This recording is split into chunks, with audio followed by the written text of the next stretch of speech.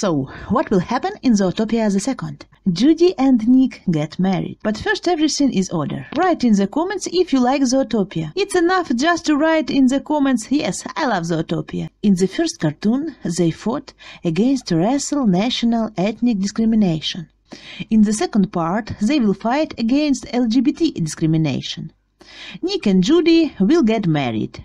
All society will be categorically against this, because they belong to different species. Foxes have to be with foxes, rabbits with rabbits, and so on. Everything is as it should be, as indicated by Mother Nature.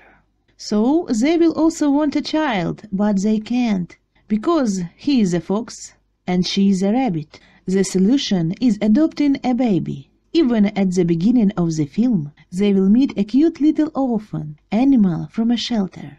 Sorry, I don't know the kind of animal it is. Either a turtle or a crocodile. Write in the comments what kind of animal you would like to see. The whole plot will focus on the struggle of the main characters to get married, to adopt a child, and to become a family.